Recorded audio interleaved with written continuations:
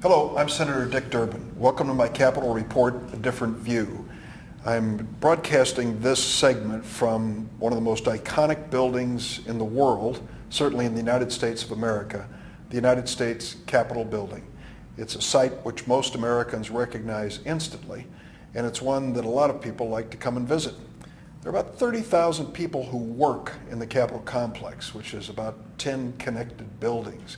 And we literally have hundreds of thousands of visitors coming, some on official business, some as tourists, from all over the world every single day. It's quite a management job to make sure that the Capitol is working and to make sure the Senate side and the House side are communicating with one another. And there are a myriad of activities that go on here. Obviously, the business of government is number one, the work of the Senate, the work of the House of Representatives. But in addition to that, there's another effort underway to feed the tourists who arrive here, to make sure that they're safe, to make certain that everything is working in an orderly fashion, and to take this beautiful old historic structure and keep it functioning in the 21st century. One of the people with the responsibility for this Capitol building is the Sergeant at Arms of the United States Senate, Terry Gaynor.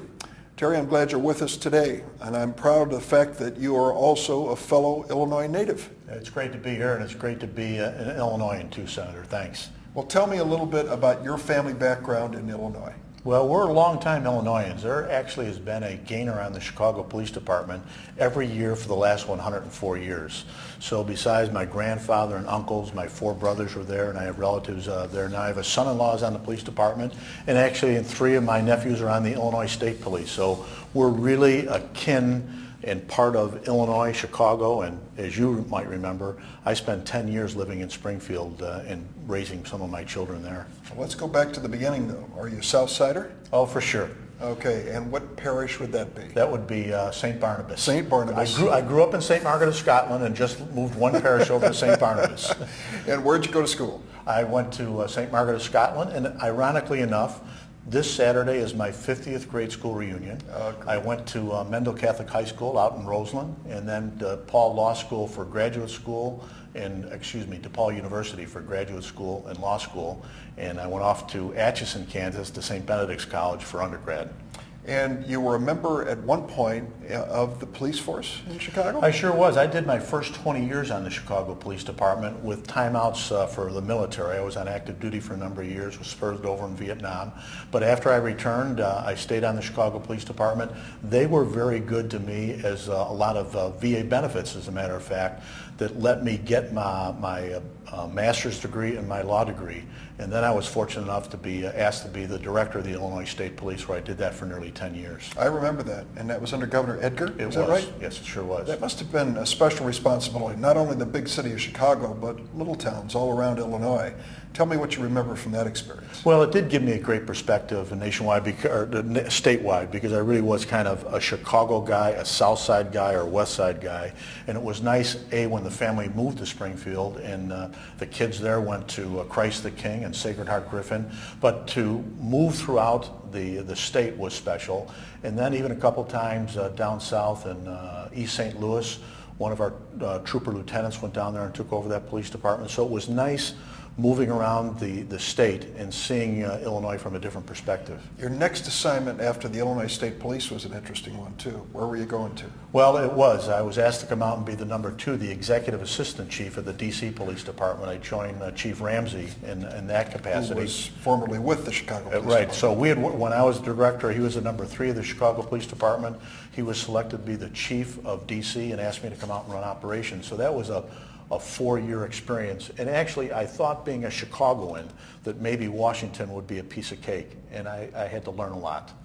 And so after that assignment, you came up to Capitol Hill, correct? It was, and that was a great opportunity too, because I really wanted to be a chief again, and I didn't have to move. So becoming the chief of the Capitol Police, a stellar police department that was needed growth after 9/11 and some of the other things. So it was a nice opportunity to stay right in the same city and take over leading an organization again. How many men and women serve on the Capitol Police Force? Well, the total complement is about 2,500, which makes it one of the top 20 law enforcement agencies in the nation. It's not all sworn. There's a substantial civilian portion of it, which does not only the administrative stuff, but they do a lot of things fire departments might do. So we have one of the largest hazardous material response units in the United States, comparable to many fire departments. Canine and the technology and the communication, all run by civilians. It's a good partnership. So how would you distinguish the Capitol Police from, say, the Washington, D.C. Police?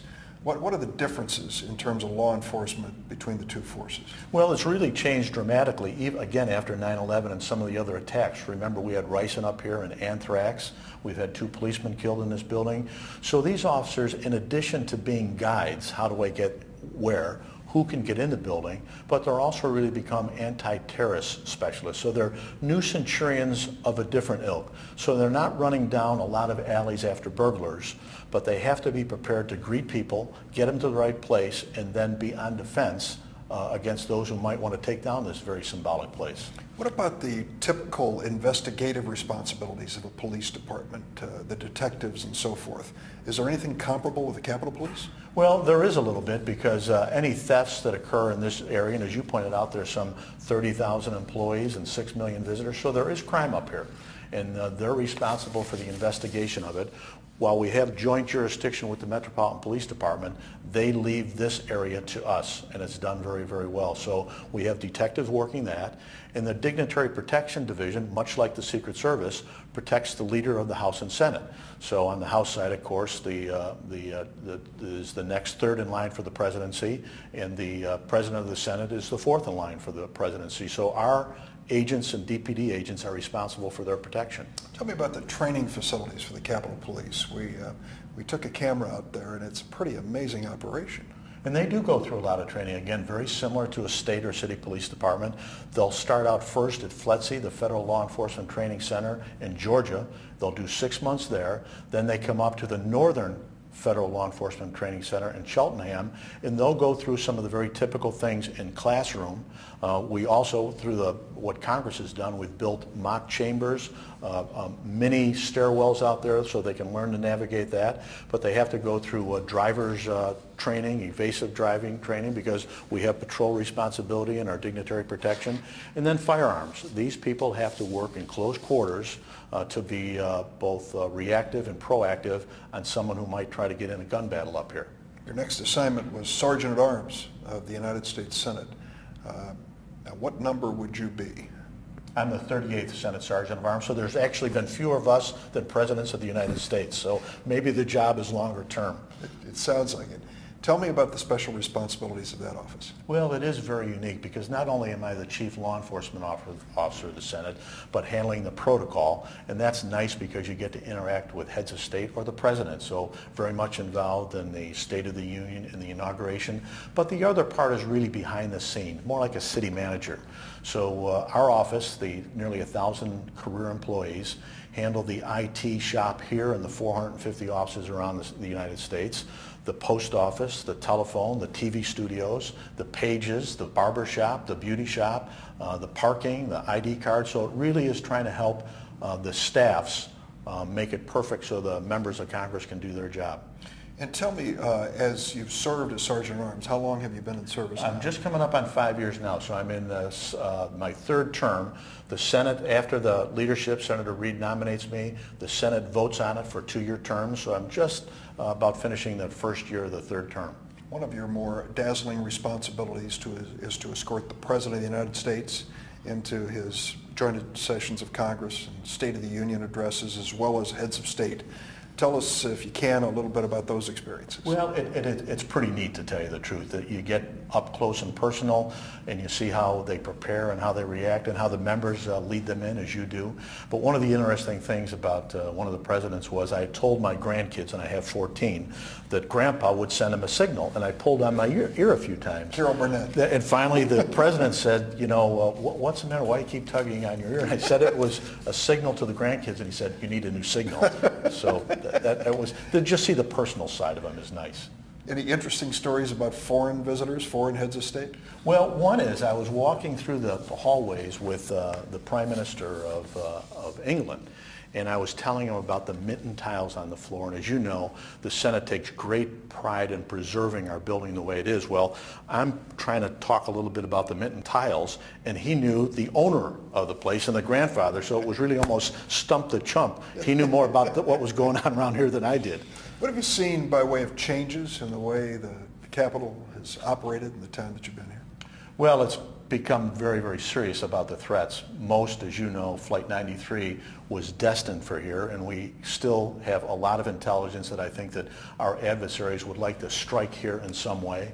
So there's been a dramatic buildup in the police department, and you'll see heavier weapons and more difficult to get in the building. But that having been said, the building is always open, the people's business is being done. So things like the earthquake that happened just a short time back, we were able to adapt very quickly and move people around and even have a session outside the building for the first time in 200 years. Now that was an interesting thing. I think Senator Coons came down from Delaware. Yes. It was during our August recess. It was one of those very brief sessions, but they actually went to another building outside the Capitol for a session of the Senate. Exactly. Is that the first time that ever happened? It is. It's the first time in 200 years. So we rehearse for a lot of different things that could happen: attacks, fires, anthrax, rice, and some of the worst case scenarios. We hadn't actually talked about an earthquake. That was new to us. But the preparation and carrying it off was done by a lot of great professionals, both on my staff and the Secretary of the Senate. And the Senator was very adaptable. So we had to make sure the building was open. The press could be part of it, because that's important, that our television cameras were up and running, and we had the gavel that would open the session. That's great. Terry Gaynor, Senate Sergeant at Arms, Southsider from Chicago, thanks for your service. Thank you, and Senator. your friendship. I appreciate it, sir. Thank you for joining us for this Capitol Report, A Different View. It's an inside look in Washington at our United States Capitol, some of the historic events that have made this city famous, and also some of the people from Illinois who are a big part of the congressional family. Terry Gaynor, I want to thank him again for coming to us originally from the south side of Chicago, being such an important part of the United States Senate. Next month we're going to have another segment. I hope you'll join us. I'm looking forward to it, and thank you for being with us this time.